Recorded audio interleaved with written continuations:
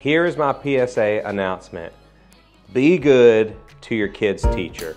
Now, here's the thing. We like to jump to our kids' side quickly because our kids are perfect and they never do anything wrong, right? But remember, your kid is with this teacher all day long, and they typically have like almost 30 other kids in the classroom. It's not their fault that the classroom is big, but help that teacher out. Support that teacher. Give that teacher the benefit of the doubt. Just listen, be supportive, don't jump to quick conclusions.